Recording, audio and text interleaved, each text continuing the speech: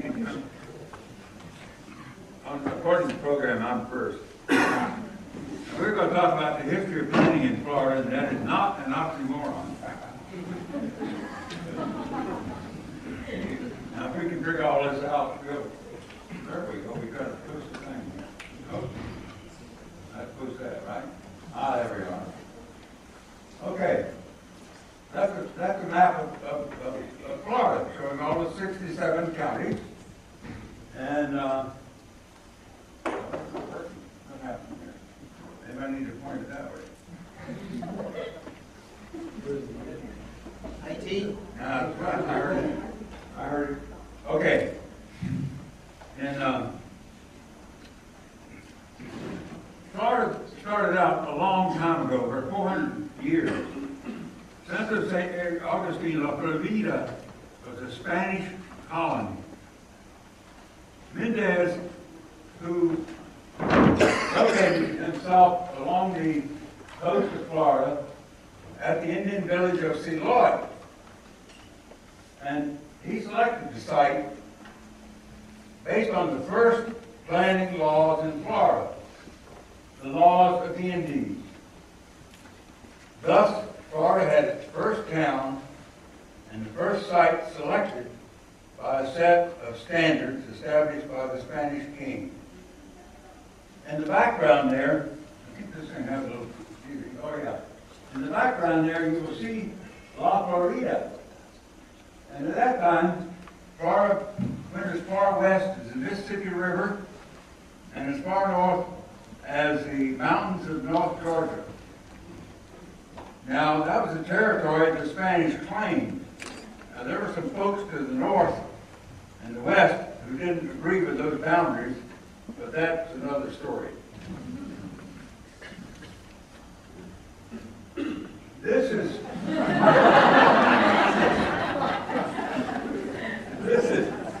a sketch made by a fellow who I think it came from the New York Times or New Yorker, well, whatever. And it shows the conquistadors overlooking Florida and saying, someday this will all be infrastructure.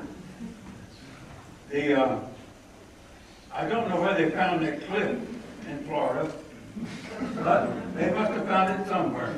That's Tallahassee. But it's Tallahassee. I thought it was Mountain Lake. Go ahead, Dick. You want me to click it? Yeah. Okay. Technological expert. First of all, I want to say I'm thrilled to be here in South Florida and Fort Lauderdale at FAU, and with old friends like Jim Burley and new friends that I've met in the past couple of days. They've kept us very busy in the past couple of days, but interestingly so, it's been a lot of fun. When we first began to get into this book, and actually Earl and I were sitting across from each other having lunch one day with our wives, and this was in retirement, and we basically were saying to each other, we were talking about old times, and we decided maybe it's a good idea if we write a book. And the other of us said, yeah, that is a good idea. Both of us were thinking probably about that particular point in time. Let's do it now while we can. So we had a lot of members as partial practitioners and also as academicians, and we want to be able to get them down. And in this book, we've gone all the way back, as Earl has just shown you, to the Spaniards, to the Indian villages, and so forth, and brought it right up on through, which is one thing that makes this book different than most other books that have treated and looked at growth management or planning in Florida in terms of what's happened since 1970s and 1980s. Well, we certainly have looked at all of that up until 2007, but we've preceded all of that because there are a lot of things happening in Florida.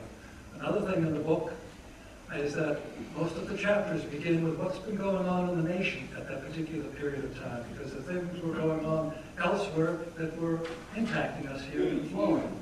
So we cover that. So most of those chapters begin with some coverage of what's going on in different states and in different cities and regions and so forth, and then we worked into what's been happening in Florida in this particular period, say the 1920s, for instance. But as we sat down, we said, we've got to have some themes. What is it we want to carry through in writing this book? And one of those themes, we thought, well, Florida's been sort of in land speculation for one heck of a long while. Back to the Spaniards and particularly the English and so forth. Nothing wrong with land speculation. It's just when it begins to run rampant, and that can be a problem. So we want to look at land speculation. We want to look at localism. What we're talking about here, where our interest was, is in excessive localism. And we looked internally, at all of that. And also we thought another important aspect in terms of planning and growth management is that of citizen participation. Well, as we went through, we certainly did cover that, but we did not cover that as to the extent that we had hoped to. And that's another time, another visit, or if we ever get the urge again. We've got to get into that on that. We may have to do a lunch again. That lunch was Peter Key, by the way. As we worked through the book, a few other things began to pop up. We got into Harvey Malach's growth machines and growth coalitions, and showing that the power they have in influencing land decisions, and influencing and turning things their particular way, and a whole variety of things of that nature. Some we'll get toward the end. But through this whole period, we find that planning emerged, and then planning would wane. It would emerge, and then it would wane for a variety of reasons. We started looking at the planned cities back in the, well, it says 18th century up there, but I think we're talking mostly about the 19th century, which a number of them, coming up, Florida's railroad towns, whether we're talking about the extension down the East Coast, or across the Panhandle, east-west, or across the midsection of the state, east-west. A lot of new towns being popped up at that point in time. Florida's planned towns, and we'll come back to that. All that extension and growth, and also particularly in Florida's boom and bust period of the 1920s. Early 1920s were periods of boom, as all of you are aware of, certainly. And then later on, starting in 1926, came the bust, and this preceded the national recession, the Great Depression. But back to town planning in the exciting period of the early 1900s.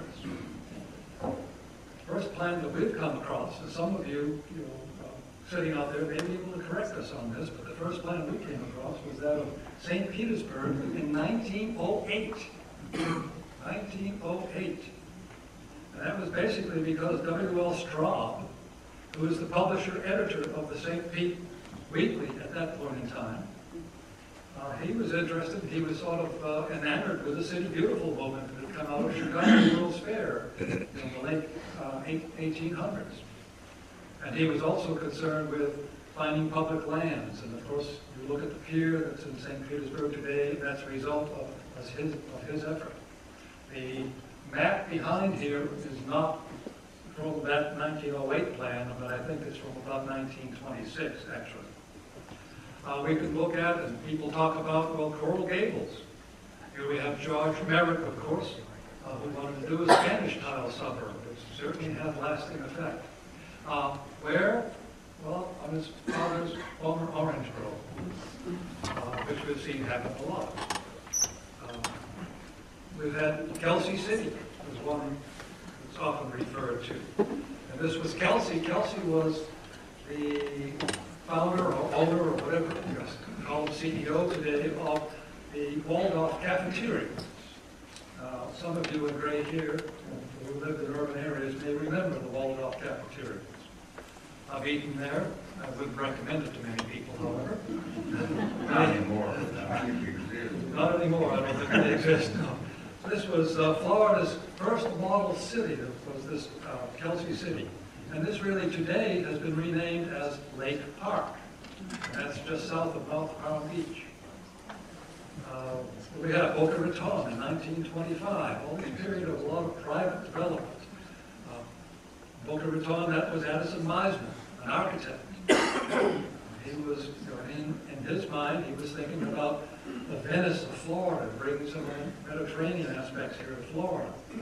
He had envisioned and hoped to have built a boulevard of 20 lanes divided.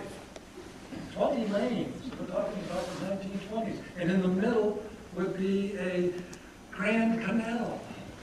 So lots of vision here in front of that man. Well, you know, the bust took care of that vision. We had J.C. Penney in terms of Penny Farms. And this is located west of St. Augustine. We had Palm Beach in 1929. Addison Meisner again. We had Sarasota brought John Nolan back in, and John Nolan had done work back in 1908 with St. Pete. He came back in a number and helped out a number of Florida communities, a nationally known, planner, architect. But anyway, he helps out the national planning organizations and all as well. And then if we would jump on ahead and pay due respect to some later developments of the late 1950s and 1960s, Miami Lakes is one that we point to. We have a gentleman coming up on stage a little later who played a very major role in that. One correction. Correction. Palm Beach was, it was a Palm Beach Garden Club hired an architectural firm from Chicago to design their plan. I have a copy of their plan at home. It probably ought to be in somebody's archive. I guess I should have said that Meisner lived in Palm Beach. Well, I'm not sure. He ended up somewhere else. Okay, thank you for the correction. We did that all through the writing. We do have to make, we're still rewriting. We do have to make some reference back to the 1930s because, as many of us now have been thinking back on, because that was the time of the Great Depression, and that was the time the 1930s brought the federal government response to the Great Depression, particularly in terms of the National Public Works Program. And we not only had national planning going on in the President's office at that point in time, but they set up state planning, and we had a Florida State Planning Board. Also, we had county planning, because the idea was to look at public works, to identify what the needs were in each county, send that up to the state plan, the states would then send it to the national plan. Well, we didn't get all that far, but that was the basic idea of all that. And I like to look back on that, particularly because of the state-county relations as Florida's first environmental planning law, because there was that connection there. World War II is up there. World War II is up there. Okay, thank you, Earl. But then we had, what happened in World War II? Well, the attention focused away from the need for planning. And in about 1940, we did away with the Florida State Planning Board. We began to look at, bringing troops and, not only troops, but all sorts of military industries, etc., shipyards, airfields, into the state of Florida.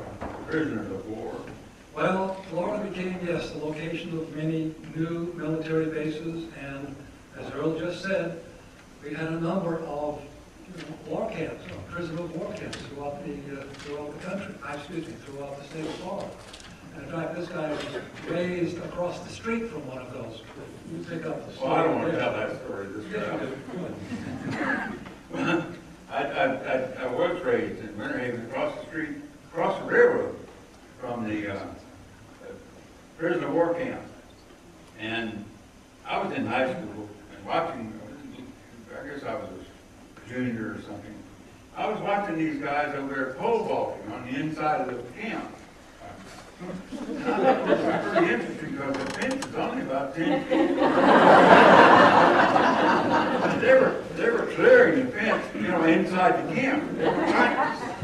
Well, one night one of those guys went over the fence and ran through our yard, and all of a sudden there was an array of bullets and stuff. I thought my mother and I were in the war. I guess we were. Well, that was a period, and for good reason, that there was a waning of interest in planning. But after the war, that was not picked up. That interest wasn't there. State governments weren't really all that interested in the 1930s, except they had to do it. They weren't that interested immediately after World War II. They didn't have to do it. They didn't have to do it until the federal government came back in with the 701 Planning Assistance Program, that 701 grant program in the 1950s. We're hopping over a lot of things here, I know, but we've got a lot of things to cover this evening. And this brought planning back in. Again, it brought it back into